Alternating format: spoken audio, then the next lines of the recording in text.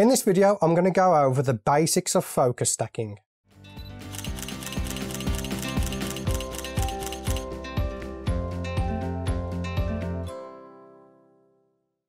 Hello, my name's Stuart Wood and welcome to this video.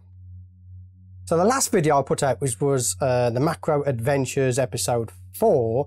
I put an image on social media of this damselfly. And a lot of people ask me, how did you focus stack that damselfly freehand? So focus stacking is a process where you take multiple images of the focus plane in different positions and then combine all of those images within a piece of software to create one single image where your depth of field is larger. On some lenses, when you go above a certain f-stop, diffraction comes in because your aperture is so small. Focus stacking can get round that problem. You can also use this technique to open up your aperture to give yourself a higher shutter speed to freeze that action. So we have a basic scene set up here with Chewbacca with the Millennium Falcon and a little bit of a background. And what I'm going to go through is the basics of focus stacking, how and why we do it. In macro photography, we always struggle with depth of field. This is the focus plane in your image where you have the most sharpness, and it's a very shallow when it comes to macro photography. So what focus stacking does, and I'll make this as simple as possible, is you take a series of pictures with parts of the image that are in focus, and then software such as Photoshop uses an algorithm to mask out the parts that are out of focus, blending it all together to make it look like you have a much wider depth of field. So there's two techniques to doing this. You can alter your focus or you can move the camera. I prefer to move the camera, okay? So to keep things very simple so you can understand what we're doing here, I'm going to use a focus rail. Now this rail, I'm not going to recommend it because I never use it. It's very cheap. I'm not even going to use budget, it's cheap. Okay, but I'm just going to use this as a demonstration on exactly how to do this technique. So we're going to bring in the tripod. So I've got my camera set up and you can see how loose it is on this cheap rail. So if you are going to have a rail, make sure you get a really good one. Right, so you have to excuse me if I start sweating. It's one of the hottest days of the year, and as you can see, I've been out and got a bit of sunburn. Okay, so I've got my camera set up now, and you can see there the image that we are getting. So our aim is to have Chewbacca in focus, but the Millennium Falcon and the background to be out of focus. And if you look as a focus, you can just about get his face in focus and the Millennium Falcon out of focus, but you can't have the gun or his crossbow in focus. So that is what we're going to use the focus stacking for. We're going to take a series of shots where the focus plane changes, and then in the software afterwards, we're going to combine those together to create one single image. So to get this done, I'm going to need to introduce a little bit of light. Okay. So I like to take it just in front of where I want to start to photograph. Okay, so I'm going to take a test shot now, so I'm going to move it forward. So you can see from that shot that only his nose is actually in focus, the eyes are out of focus, and everything else is out of focus. Now this is going to be perfect subject for us to do a focus stack with. You can see, look how wobbly that is. This is why I don't like this particular focus rail. But I want to try and keep things simple for you before we go on to the freehand focus stacking. I just want to explain what it is. Okay, so I'm going to start focus stacking now. So I'll put my hand in front, take a picture. That gives me a blank picture in Lightroom, so I know where the focus stack starts.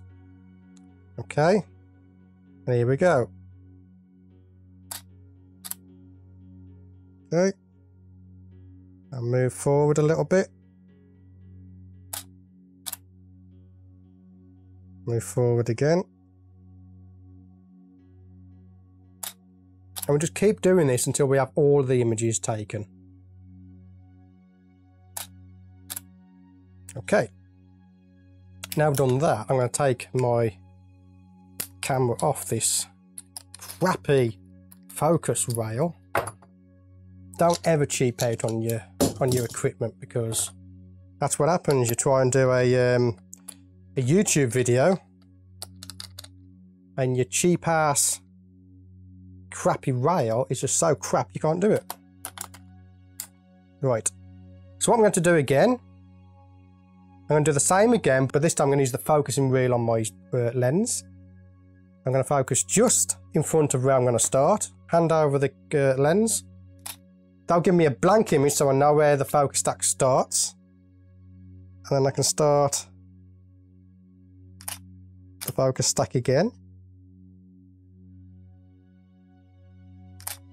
And I'm just altering the focus so that we get a little bit in focus every single time. And the idea is here we will let the software work out what's in focus, and that will give us our final result. So now we've done that, it's time to jump over to the computer and finish this off, and I'll show you how you can edit your focus stacked images and combine them into one image. So here we are now in Lightroom, and you can see here we have our images that we've just taken. So you can see down here we have all our images. You can see how we have the blank images. That's when we put our hand over the lens to show that that's the start of a new stack. So here's our stacks here. This is the first one. This was done with the focusing rail, and you can see how the image moves all over the place. And that's one of the reasons why I don't like that particular focus rail, and it'll probably be going in the bin, but there you go. So first of all, I'm not doing any editing at all. I'm not going to edit the colors or anything. I just want to get the basics of how we focus stack. That way you can go out now and have a little bit of a play with focus stacking. So all I'm going to do, I'm just going to select all of my focus stacked images, okay, and I want to group those into a stack. So there's them. Here's our next one. This was the one that we did with the focus wheel on our lens. And then these I can delete because we don't need those any longer.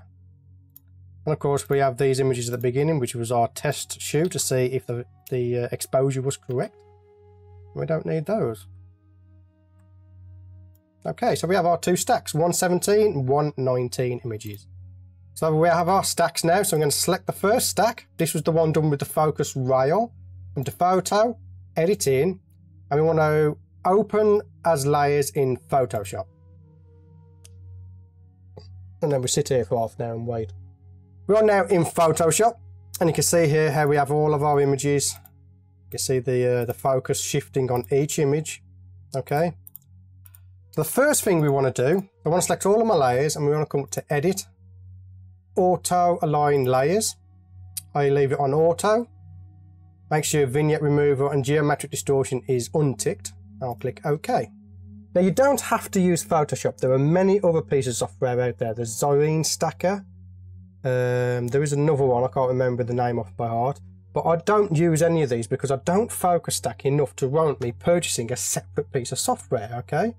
But if you want me to demo those softwares, show you what those softwares can do, let me know in the comments below and I'll see if I can get myself a trial version to show you the difference between Photoshop and, say, Xyene Stacker when it comes to stacking images.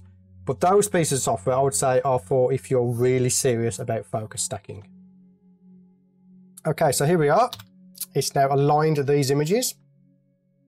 So next what we want to do is come to Edit, Auto Blend Layers, and we're going to stack images, making sure Seamless Tones and Colours is ticked, and Content Aware Fill Transparent Areas is also ticked. And we will click OK.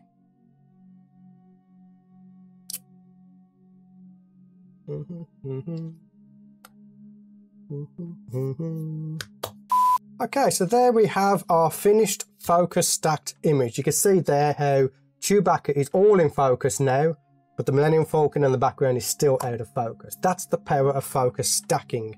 So let's examine what's going on here. So basically what's happening here is Photoshop is using an algorithm to detect what pixels are actually in focus. It then masks out those pixels and blends them in as layers. So you can see these layers here. Let's go with the bottom one.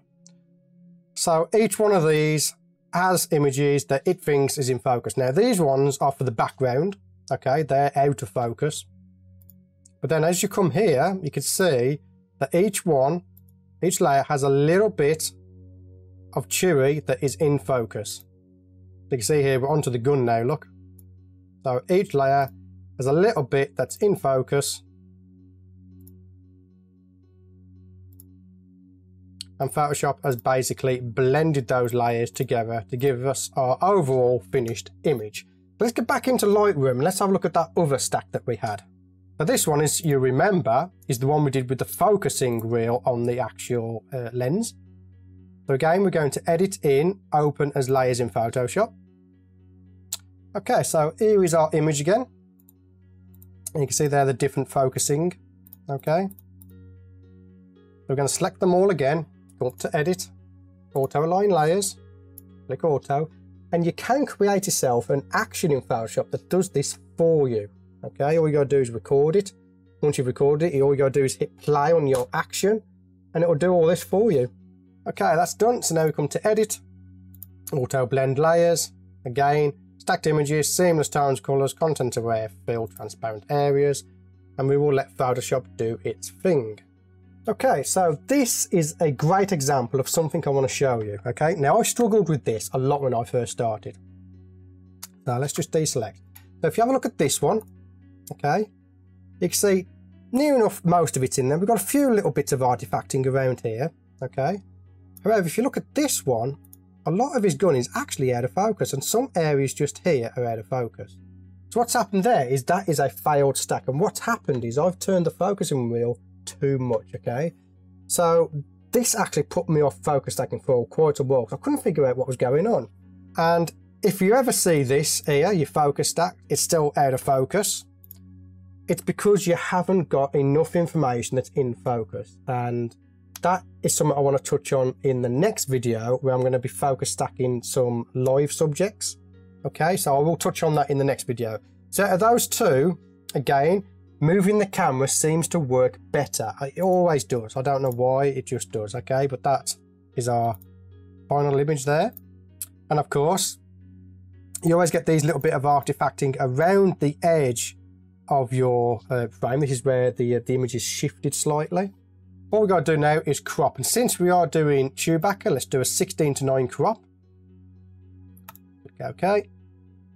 And my computer is not that fast. I've just edited the video, okay? Okay, I'm going to save this as a TIFF. Let's discard the layers. Okay, so we can always bring this image back into Lightroom to do some color correction. And depending on the subject will depend whether I do my color correction before stacking or afterwards. Typically, most of the time, I do my color correction before I do my stack. There's a nice kind of cinematic type of look to it. There you go. So that's the basics of focus stacking. When you need a subject in focus more, okay, the depth of field needs to be more, but you can't push your lens above a certain f-stop because of diffraction. Yeah, I hope you learned something from this video. If you did, let me know in the comments below. In the next video, we're going to be doing some focus stacking on live subjects out in the field, so I hope you're going to be looking forward to that. But again, as always, my name's Stuart Wood, and I'll see you on the next video. So I have a... we always have a struggle of the focus plane. That's the plane. It's in macro photography, you always struggle with the focus plane. Focus depth of field. In macro photography, you always struggle with depth of field, and that's the field. Yep. And our aim here is to have the whole of Chewbacca in focus, but the Millennium Falcon and the background out of